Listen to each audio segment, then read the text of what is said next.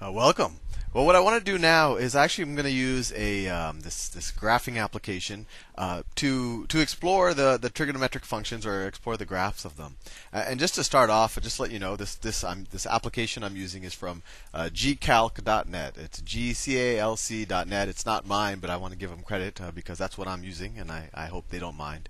So let's start off just graphing some functions. Let's start off with the sine function. So let's say sine of x. I hope y'all can see it. See, I'm typing it in up here. So sine x. Let me graph that. Look at that. Look how nice that looks. So let's interpret this. So it's oscillating between. Let's just go point by point. I guess is the easiest way to do it. So when x is equal to 0, what is the value of this function? Well, if we look here, the value of the function is. Let me actually trace it. When x equals 0. And it has it written down at the bottom of this gray area. So when x is 0, y is also 0. And if you remember when we looked for the definitions in the unit circle, that's what we got. That the sine of 0 radians is 0. And now as we move on, or move along the curve, I have the trace function on. This is when x is equal. If we look in the gray area at the bottom left, it says 1.57. But what is that? If you're familiar with the 1.57 is more commonly known as what? It's half of what famous number? Right, it's half of pi. Or we're at pi over 2. And if you want to convert pi over 2 to degrees, that's 90 degrees. So when we're at the angle of pi over 2 radians, the sine function is equal to 1. And if you go back to some previous modules, you'll remember that that's exactly what the sine function was equal to when we looked at the unit circle, because we were essentially at the point 1, 0. I hope it's not confusing that I keep referring to the unit circle that you can't see, but we'll keep going. But one thing I want to introduce here is the concept of the period or the frequency of this sine function. Notice it's pretty obvious to you at this point that the function keeps repeating itself, right? It goes from 0, moves up to 1, goes back to 0, goes down to -1, then goes back to 0, and then repeats again. So the period of this periodic function, because that's what we call a function that keeps repeating, the period of this periodic function is this distance from here to here. And what's that? Well, that's 2 pi radians.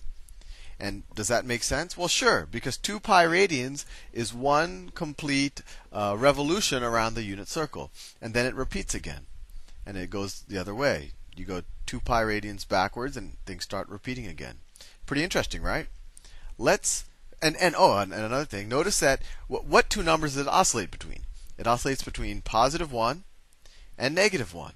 And that makes sense because in the unit circle, you can never get to a point on the perimeter of the unit circle that's larger than +1 or less than -1. And that's why the sine of x keeps oscillating between these 2 points. Let's do the cosine of x. And actually, I'm going to leave the sine of x there. Interesting. It looks almost the same, but it looks shifted. It actually looks shifted to the left about pi over 2 radians, and that's actually the case. So let's first think about why we figured out before that sine, actually it looks like this program is still tracing the sine function, that sine of 0 was 0. But if we look at the green function, the cosine of 0 radians is actually 1. And let me see if I can, let's see. No, I see. I don't know how to trace the cosine function, so I'll just do it here. The cosine of 0 is 1. And why does that make sense? Well, the cosine is the x-coordinate on the unit circle. And when you have 1 radian, when you have 0 radians or 0 degrees, you're at the point 1, 0 on the unit circle. So 1 is the cosine, or it's the x-coordinate, and 0 is the sine value. And if any of this is confusing, review the video where I use the unit circle to solve the various values of the trig functions. And then this should make sense. And notice that this has a period similar to the sine function, right? It starts at 1, it goes down to -1, and then comes back to +1. And it takes 2 pi radians to complete that cycle. And just like the sine function, it's oscillating between 1 and -1 because it can't really on the unit circle, you can't get to a point on the perimeter that's higher than that. And now to really hit the point home, let's do the tangent function. I think this one might surprise you. Oh, look at that. So the blue line is the tangent function. And why does it do this crazy thing? Well, if you remember, the tangent function is equal to the y over the x on the perimeter of the unit circle. And or since the y is the sine and cosine is the x, it also equals the sine over the cosine. So here, tangent is 0 whenever sine is 0, because that makes sense, because tangent is equal to sine over cosine. So it makes sense that when sine is 0, tangent is 0. But then, as the sine function becomes greater and the cosine function becomes less, the numerator in the tangent function becomes greater because the numerator is sine. So we get larger and larger values all the way to the point where the denominator of the tangent function, or which is the cosine function — I think this is probably the most confusing module I've ever said because I can't really write these things down — the denominator goes to 0, right? This cosine right here. And then tan spikes and it actually approaches infinity. And if you look back at the unit circle, that actually might make a little bit of sense. But like the other functions, actually the tangent function has a period of pi instead of pi over 2, instead of 2 pi. And I'll leave that as an exercise for you to think about. But with that drawn out, I'm not going to explore something else. Let me reset this. Yes, I really want to reset. I drew the sine function before. Let me draw the sine of, let's say, 2x. Whoops, that's not right. Sine of 2. Maybe I need to put some parentheses in. Oh, there we go. Actually, let me reset it. Yes, I want to reset. So first I'll draw the sine of x, and then I'll draw the sine of 2x. So what's the first thing you notice about the difference between these two? The brown one is sine of x, and the green one is sine of 2x. Well, they both oscillate between the same two numbers, and just so you know, that the height of the oscillation is called the amplitude of this periodic function. So in both cases, the amplitude is 1 because they oscillate from 1 to -1. So the amplitude is 1, but their period is different. Sine of x takes 2 pi radians to complete one cycle, while sine of 2x only takes pi radians to complete one cycle. So it actually completes it twice as fast.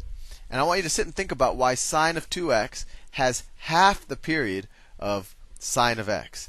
And you could probably guess what happens if I type in sine of 3x. Actually, let's do sine of 4x. It should have half the period of sine of 2x then. And it does, and even though this is probably a very confusing graph. So let's explore. So I think you understand what the coefficient of the x term does. When you have a larger coefficient, it kind of speeds up the cycles. And let's explore a little bit more. Let's start off with sine of x again. And now instead of making the coefficient larger, let's make the coefficient less. Let's make it sine of 0.5x. Look at that. Now all of a sudden it takes 4 pi radians to complete one cycle. And I want you to think about why that is, because we're now slowing down how fast it cycles through the angles. Now I want to start playing with the amplitude. So we had sine of x, right? What do you think will happen if I put in 2 times, that's 2 times sine of x. So here, the period is the same. It's still 2 pi, but notice that it oscillates between 2 and -2 instead of between 1 and -1. So whatever the coefficient or whatever the number is in front of the sine or the cosine function, that actually affects its amplitude. And similarly, we can look at 0.5 sine. Let's say 0.5 sine of 2x. Interesting. So now it only goes up to 0.5 and down to -0.5.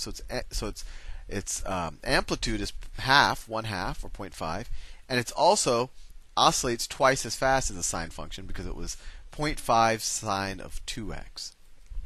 I think that's all the time I have now. I have a feeling this might have confused you more than helped, but I'll still put the video up just in case it's helpful for someone. But in the future, I might actually record another video where I can actually write things down so it doesn't confuse you as much. So if it confused you, I apologize, but I hope it was helpful. See you later.